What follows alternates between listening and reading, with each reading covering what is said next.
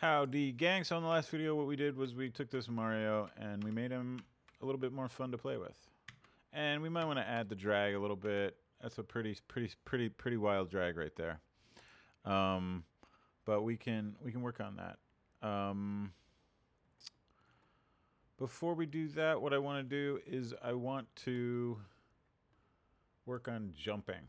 So we've got right now when we jump, we've already got the jump wired up here. With the key up arrow, then Mario's going to jump. But right now, all it's doing is console.logging. Hi there. We can do better. So what I'm going to do is say, and this is very important, we need to have a this dot jumping. Because if Mario's already jumping, we don't want to keep jumping. And so then in our jump, what we can do is we can say, if not this dot jump. So that's right now when we initialize Mario, we are not jumping. We are falsely jumping. We're jumping falsely. And that's what that exclamation point is trying to check for. If this dot jump equals false. That's a short way of saying that. If this dot jumping is false, what I want to do is I want to say this dot jumping equals true, and I want to say this dot jump value, and so this is going to be kind of like direction. We'll say this dot jump value equals -1, because we're going to go negative y. Negative y is up, positive y is down. So what I need to do is also initialize that jump value. So this dot jumping is false, and we'll say this dot jump value equals 0. So just like before where we had a direction, now we're going to have a jump value. And I'll show you how we'll use that now. What we'll do is we'll say in our update method, we're going to say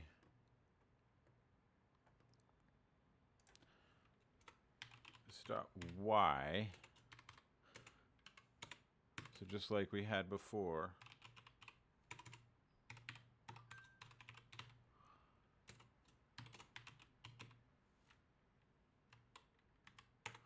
so it's a really similar mechanic, right? We're going to have this jump value. When the jump value is 0, then we're not adding anything. So we initialize it to 0, and so far, and we have also initialized our velocity to 0, right? So our velocity y is 0. Our acceleration y, right now I've got it set to 1. We might want to pick that up a little bit. But we haven't actually called that yet. What we're going to do is true. And this dot jump value now is -1. And what I'm going to do is use something called an interval. And this is pretty neat. So I'm going to say this dot jump interval.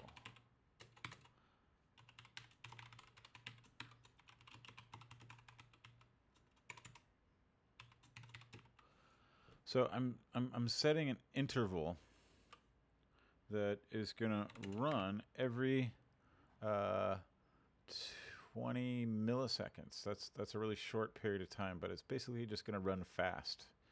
And it's going to call this function at that interval until I call clear interval on this dot jump interval.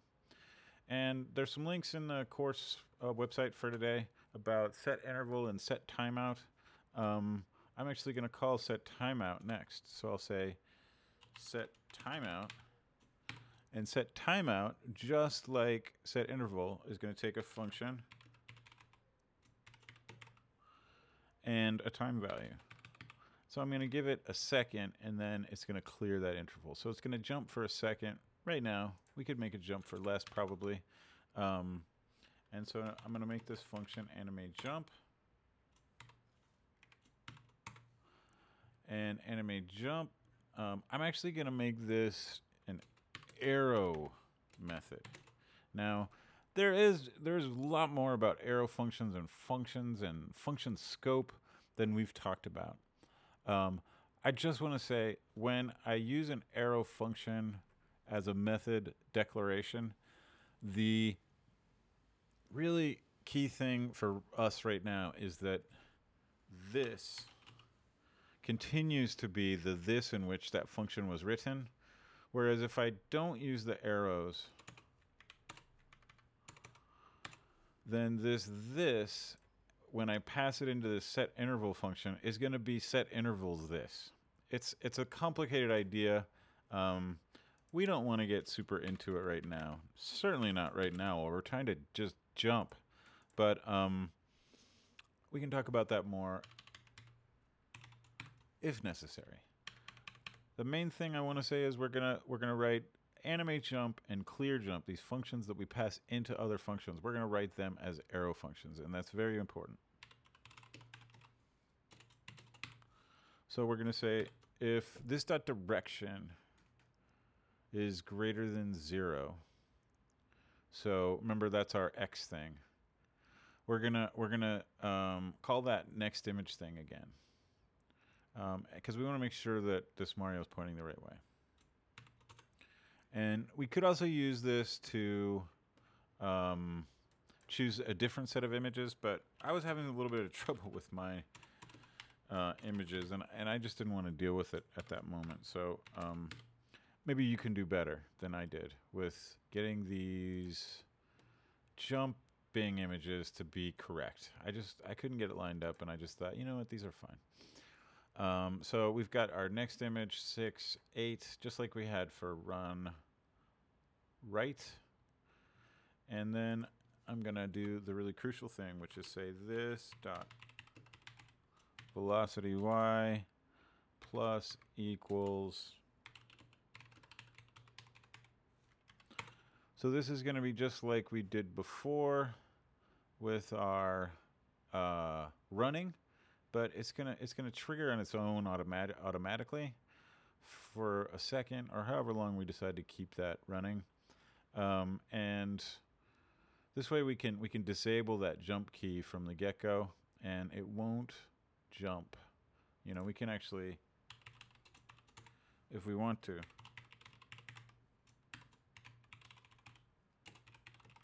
we can see like that this will run once this. Oh, oops!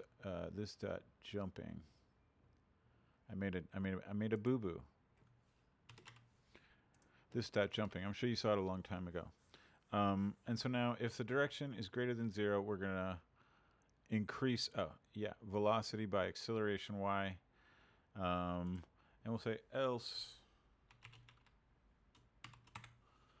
We're gonna do the same thing but with different images. Which I think actually want to be 2, 4. I think I made another typo there like a long time ago. Let's see if that's better. All right, so now we'll take a look at this guy and we'll see.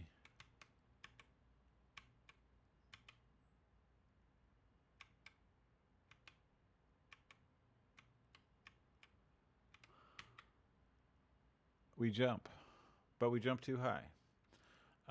We never stop jumping, as far as I can tell. Let's see. Yeah, we never stop jumping. So there seems to be an issue here. Let's figure out what it is.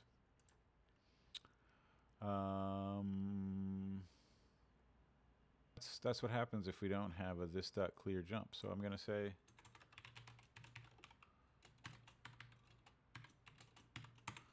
we need to stop jumping someday, right? Everybody has to stop jumping sometime. So then I'm going to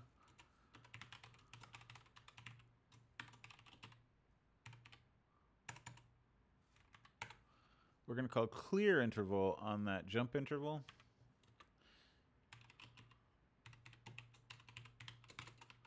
And we're going to set jump value, we're going to set jump value to a +1 at that point. And now we'll be coming in the other direction with that velocity. Or at least that's my hope. So let's see what happens. I'm going to also initialize this jump interval to null. And that's probably not that important, but it's just sort of being tidy. Let's try it again.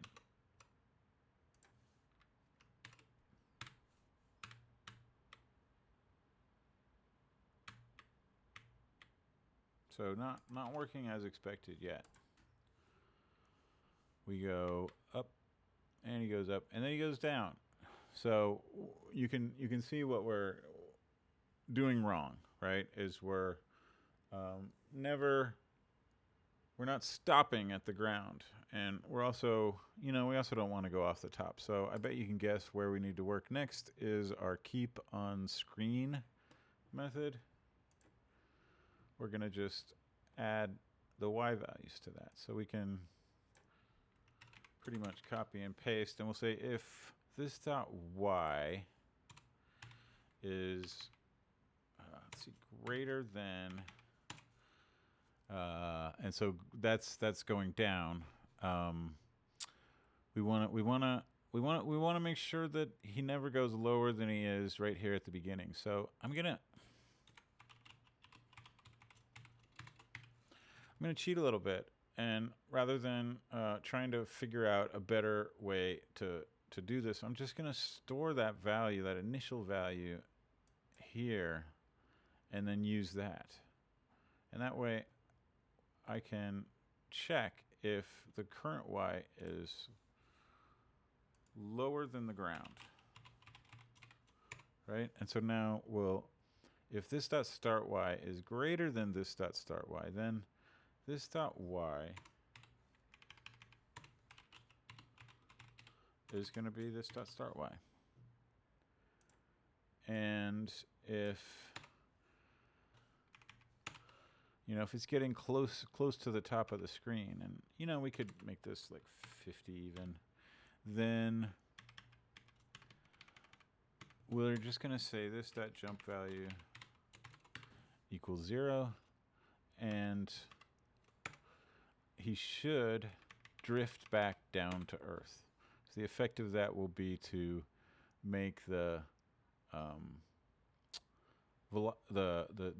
calculation 0. And actually, he won't drift back down to Earth yet because I'm not using gravity. But that's what I'm going to do next, is this towards rest. We're going to decrease that jump value very regularly. And we'll just say, just like we did above, for the x, we'll say if this dot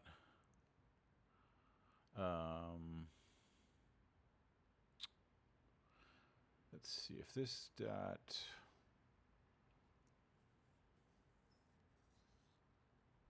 I think what I want to do is actually do it a little bit different and say if he's in the air,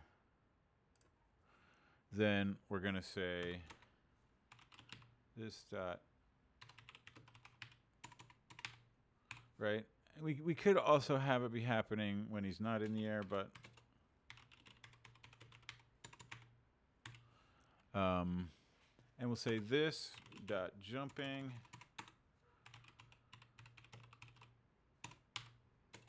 equals true. So just in case we miss that up here for some reason, we won't be able to jump again. That's probably not necessary, but then we'll say if he's on the ground, we're going to set this up velocity y to 0,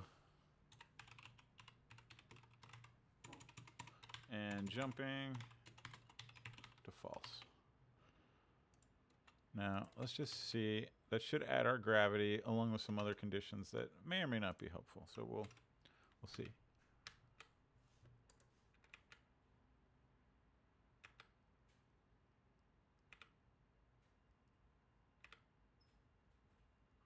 Not bad. Better anyway. It's going a little high for me. let me see if this dot y. I'm sure you saw that typo before I did. Pretty clunky jumping. Let me think about how we can refine this a little bit.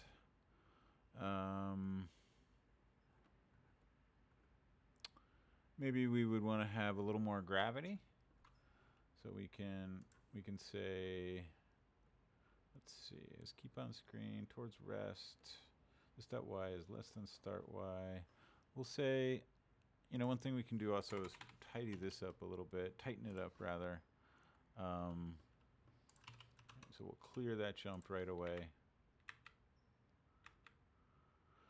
And you know what else we could do that might be nice here is to, in our sketch, we'll add one more little function.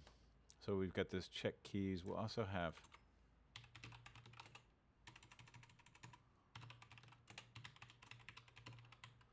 we're gonna use a built-in function, one of the built-in functions from P5, and we'll say if key code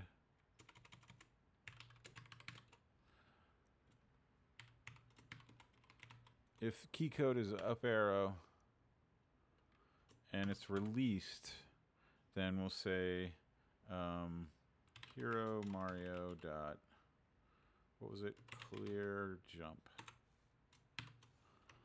So now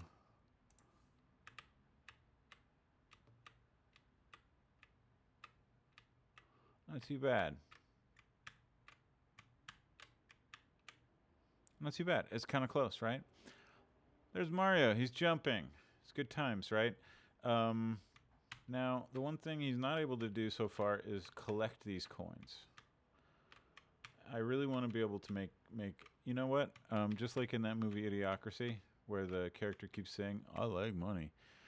I like money, and I want those coins, and my name is Mario. So in the next video, we'll start moving in that direction. I don't think we're going to do it in the next video, actually.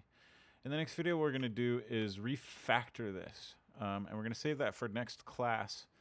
But what we're going to do is create a game, which I think is pretty necessary to keep track of a score, of our coins, and, you know, ultimately to keep track of our Mario and our coins and let them interact with each other. And then we'll also add some enemies. Goombas. All right, so I'll see you in that one, and I hope you have yourselves a very nice